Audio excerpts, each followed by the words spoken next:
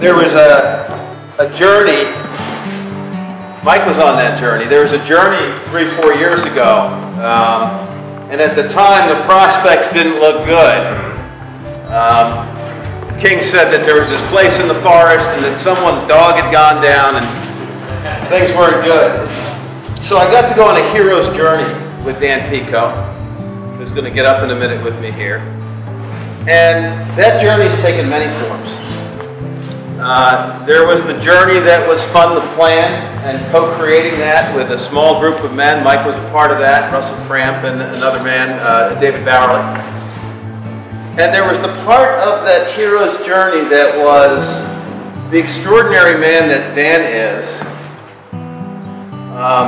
and my opportunity to see him iteratively in his family, in his community in Central Plains and Sioux City, and his stewardship of that transition, and in the other places in Sioux City where Dan makes a difference. And we've needed heroes in this work, and we have more and more of them every day, and it gives me great pleasure in front of his son to invite one of my heroes, DanPecaut, up to speak to us.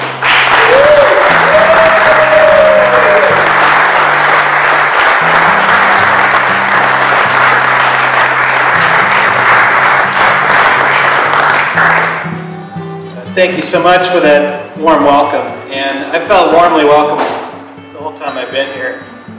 My edge about 6 months ago, I decided was to work on receiving love.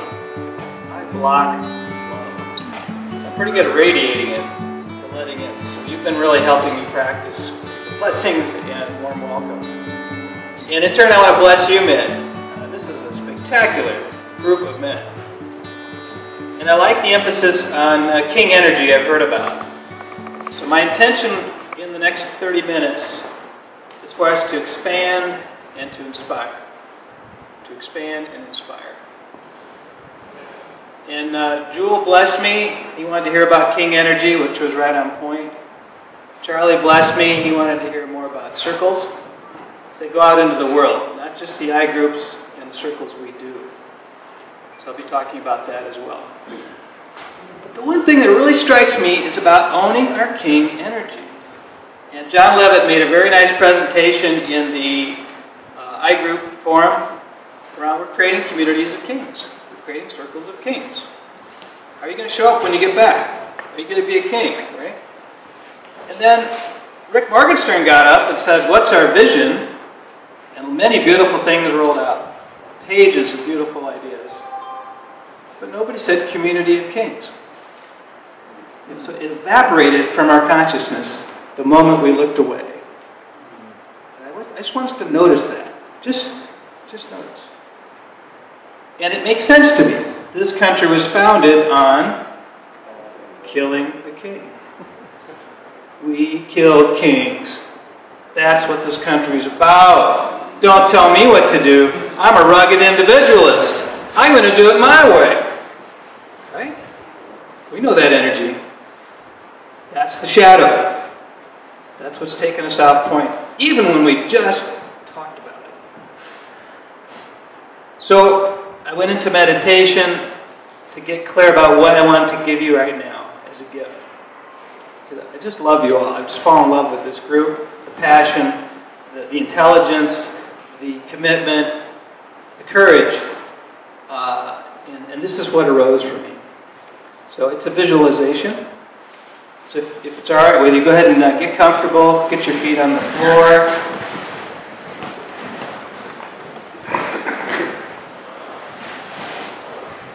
Feel your feet on the floor.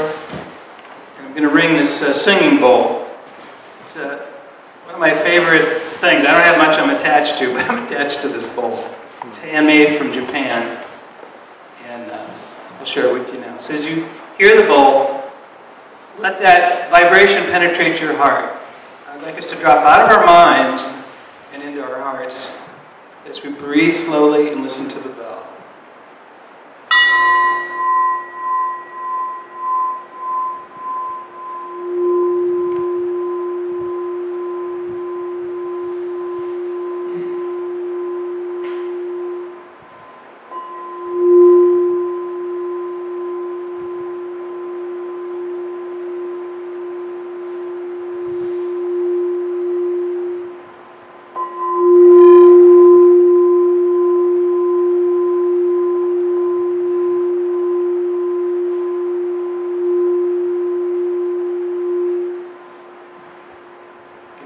breathe deeply.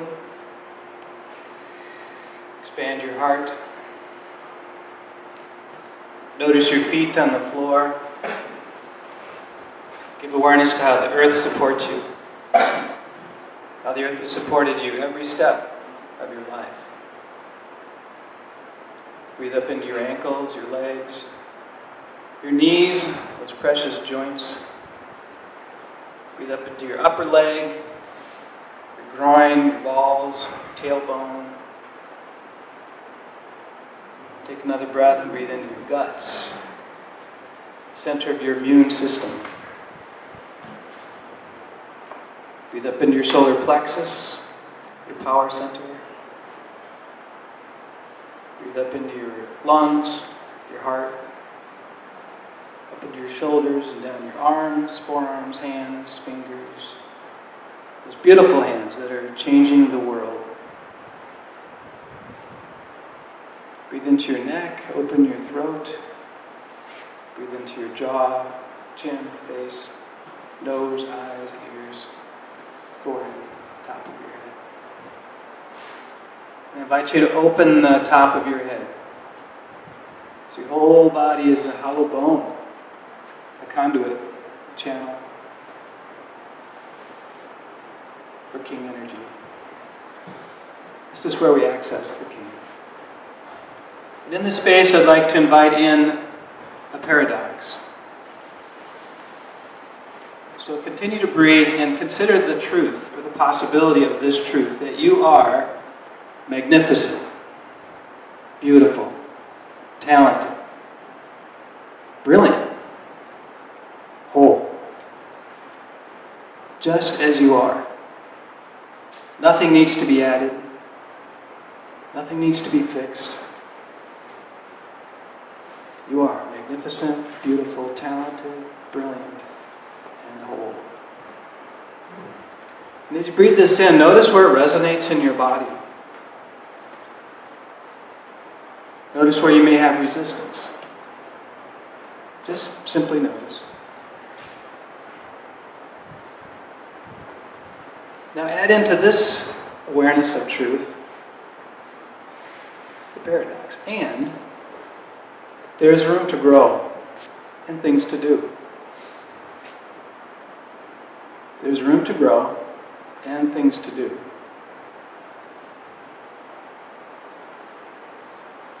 So you are magnificent, nothing needs to be added, and there's room to grow and things to do. Notice where it resonates in your body, this paradox. Notice where there may be resistance. Just welcome it in. Now give awareness to the energy of your body. Consider a circle or a sphere. Perhaps it's inside you, perhaps it circumscribes your body, maybe it's bigger than your body. Just give it awareness. And then my invitation is to expand it tenfold like a balloon. Blow it up. Make it bigger. 10 times. Your field of your energy, 10 times larger. Just breathe into that. Now I invite us all to breathe that energy, make the bubble, fill the whole room. Fill the whole room with your radiant energy. And as you feel that expansion, be aware that all the other bubbles are also expanding to fill the whole room. So there's actually only one bubble. One radiant bubble of energy in this room. One organism of leadership. One body of men that are changing the world.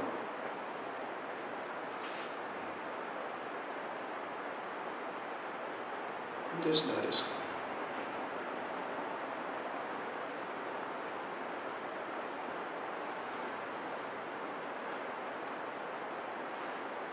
Now come back into your body, into your chair. Wiggle your toes and hands, open your eyes. Come back into the room.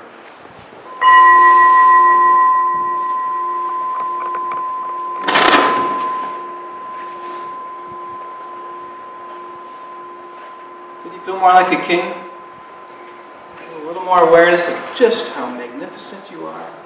And not only individually, but collectively. utterly brilliant group of men. So I really have nothing to add or offer here. It's all here, man. You've already got it. It's already been done. And it'll be spectacular to see how it unfolds. Now, I did want to just share a few things for me. I believe in the 10 times expansion. I think there's a step change that's available to each of us, and we're just not aware of it. It's just opening our awareness to it. For example, on the New Warrior Training, we all have some measure of experience with that. For me, that was a step change. Completely blew the doors off on my awareness of the possibilities of my being. And I believe meditation offers the same potential. And that was my experience at Hollow Bones in December of 2008. I did a 7-day silent retreat. I'd never meditated for more than 10 minutes. I had some buddies going, or I would have probably done it myself. I'm like, all right, I'm in. That's going from the baby pool to the deep end in one jump. It was nuts. It was a very powerful experience. And what I see now, through Ken Wilber, we've talked about him here some, but he talks about lines of intelligence. How many here have some sense of what that is? Okay, well, let me take a little time with it, because I think it provides a context for just how powerful this work and our potential to shift ourselves and the world really is. So Wilber suggests there's 7 lines of intelligence that are fundamental. But there are many lines of intelligence. So for years we measured IQ, right? And then Daniel, is it Goldstein? Goldman, sorry. Came up with EQ, emotional intelligence. So we're aware that there's different kinds of intelligences. That's out there, I think. Gardening would be a line of intelligence. If you ever talk to a master gardener, it's amazing how excited they get about soil and shade and sun. Music certainly is a line of intelligence. But Wilber suggests these 7 are primary. Cognitive, emotional, spiritual, interpersonal, introspective, somatic, which is the body, and moral. And what I think is interesting about that from my perspective is the cognitive line pretty much is the unfolding of Western civilization. So the cognitive line of intelligence is numbers, math, physics, calculus, science, technology, all the rest of that. And words, paragraphs, logic, theories, stories. Right? As a civilization, we've developed that one line of intelligence like nobody's business. So if we map the human mind and its potential, it'd be as if we were a bodybuilder that just built up our bicep. Right? It's just a gigantic bicep. And the rest of the body is relatively undeveloped. We cover emotional intelligence, right? Like nobody else. And it really wasn't until Carl Jung and the idea of the shadow that even really became a serious option for the culture. So it's a new idea. And it's incredibly powerful. And we know something about that. And we have these magnificent programs and protocols and tools and communities to deliver emotional intelligence. It's an amazing feat in human history. Read that in. And we get to sit in the room with this thing. It's a privilege just to be part of this in any way. And then, if we combine that with spiritual intelligence, which Wilber mostly talks about meditation, there's a sort of psychoactive or catalytic effect. So it's not like meditating's nice, shadow work is nice. It's as if they feed on each other. There's a real big expansion in our awareness. And I've been so delighted to hear so many of you are meditating. And 12 men were at the meditation this morning that Paul did a beautiful job leading. You know, we're getting it. And in particular, MKP is a joint venture with Hollow Bones Mondo Zen for 3-day sits around the country. I think we're doing, what, 4 or 6 this year? 4. One will be in Griswold, Iowa, October 31st, November 1-2 in Central Plains. So I'm really excited about that. And there'll be another one in New York. Upstate New York in September, LA mid-October, and Mid-Atlantic in December. Right, okay, so just look if you're interested. So it's about invitation, but my encouragement is that this is so big, to give it a taste, and it may not be for you. But if it is, there's this potential for expansion that's not small, it's a step change, just as the weekend can be.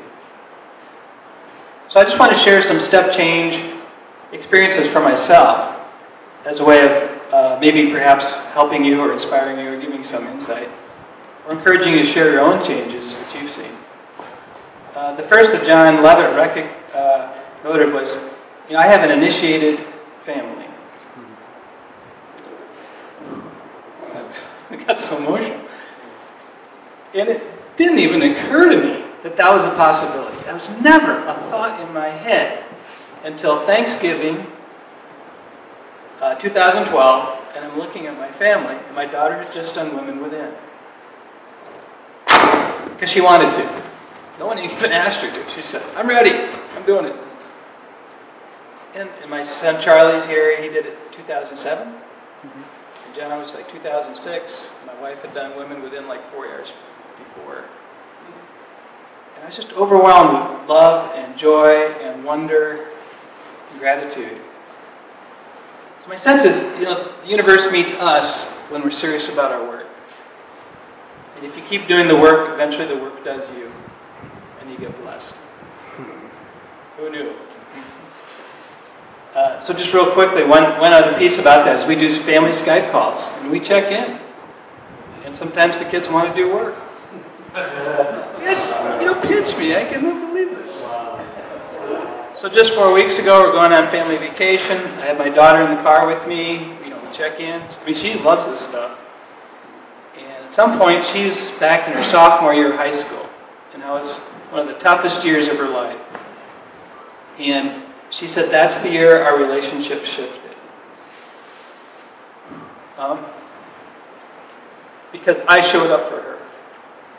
And I'm not aware of what I did. I'm really not. I love her, but whatever I did, it was her knowing for sure that I loved her no matter what. So she's crying and I'm crying. She's 26 now, so this was 10 years ago. And 1 year after my New Warrior training. What a gift. What a gift. And it just inspires me to do the work, do the work, do the work. And the rest will happen. And I don't even have to know what it will be. So that's a personal story. I'd like to share a community story. My great-great-grandfather settled in Sioux City in 1852, which happens to be the year this place was built. I think that's pretty interesting.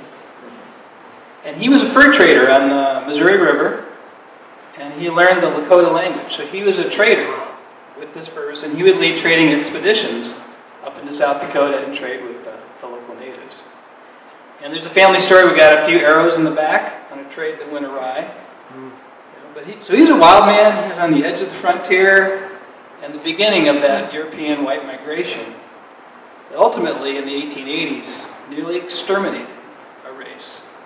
Genocide happened on American soil. And this is a wound we have not addressed. That didn't make it on any of the discussion. But I'm aware of because of where I live and because of my family history. Well, 8 years ago, Chief Mel Lonehill brought 7 of his men down to do a weekend in Sioux City. It was a big deal. National wanted leaders to be coming in, a lot of walking on eggshells, fear that we're going to screw it up, offend.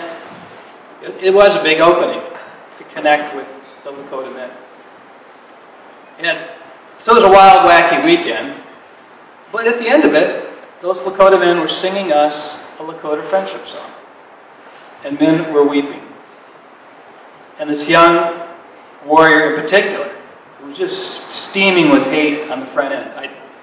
I was the leader of the descent, so I got to see him come in the door. And he was just, I was scared, like, wow, that is the most intense heat I've ever seen.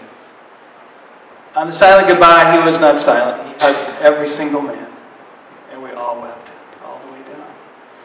That sold me on the New Warrior training and what we do. If we could do that, as bumbling as we were, this stuff works. Trust your brothers. Trust the circle. Do your work, and the rest will unfold. So I went up to the reservation with this idea, yeah, we're going to teach them how to do I groups, and we'll sit in a circle with men, and this is going to be amazing. And what I learned was that the reservation is so dysfunctional. Poverty is so extreme.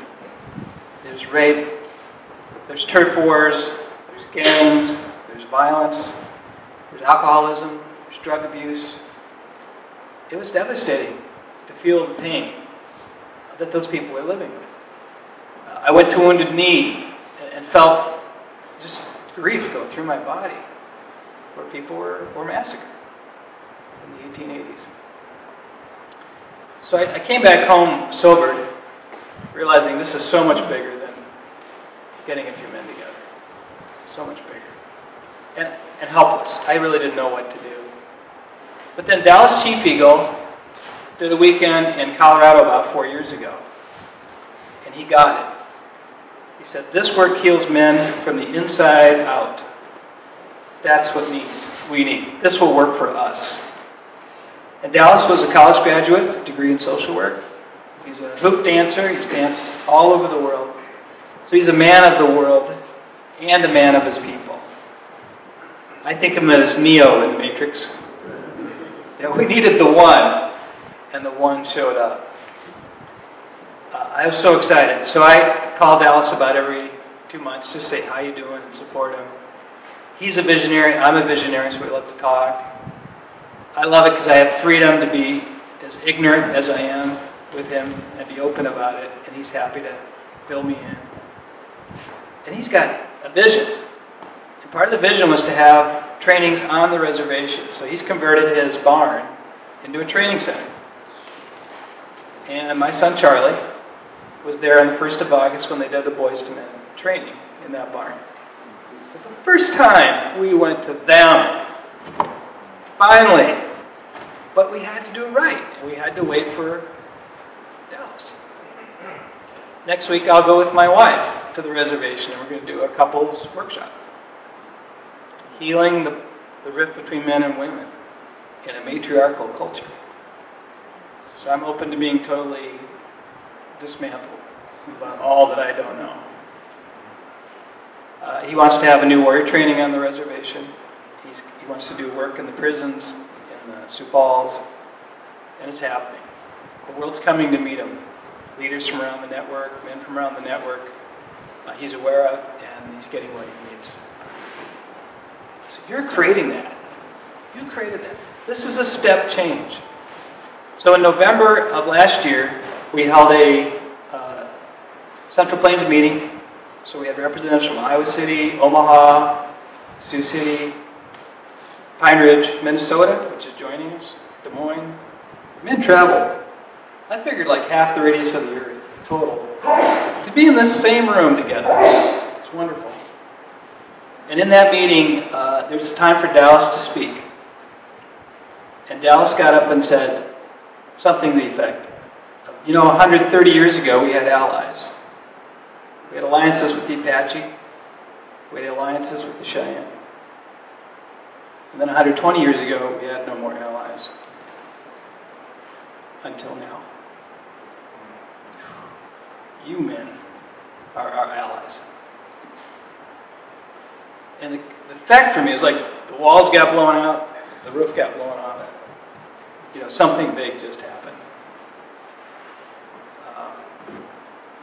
So we're doing it. We're doing it where no one has ever thought it could be done. That's the power of this work. That's the power of your king, our collective kingship. Did I forget anything, Charlie? How am I doing? 25 minutes and you're rocking. Oh, no, Charlie asked me to talk about iGroup, right? Okay. Oh, So I just want to share one other step change possibility, just to offer it out to you. And that is the check-in. How many of you men check in outside of the MKP structures? Awesome. Okay, so maybe you guys already have this. Yeah, so I check in with my business partner every day. I check in with my assistant every day. I check in with my family. It just makes life work so much better. And my assistant is so excited, she's like telling everybody she knows. So I meet people I don't even know and say, well, aren't you Shelby's boss? I go, yeah. So you're the one who does those check-ins, right? I go, yeah, that's right. So I just encourage us, be a circle wherever you go, and we can create safety because we know how to do it. And a check-in is an easy way to do that.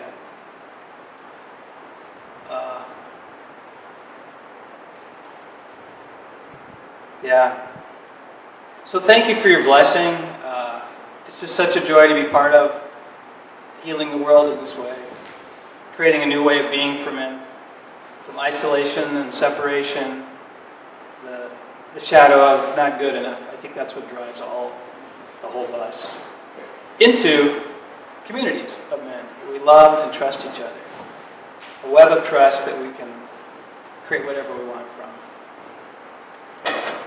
So you are magnificent, beautiful, talented, brilliant, whole men. And I bless you all. Thank you.